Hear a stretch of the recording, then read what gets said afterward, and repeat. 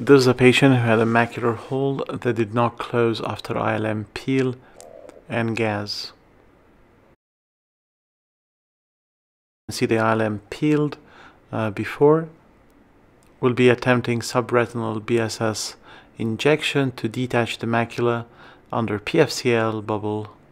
Here's the PFCL bubble. Then the subretinal injection in 3 spots, inferiorly,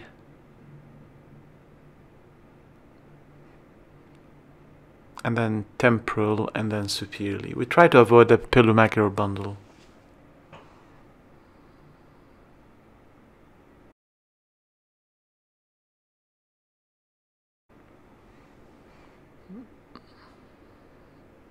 And then finally, air fluid exchange.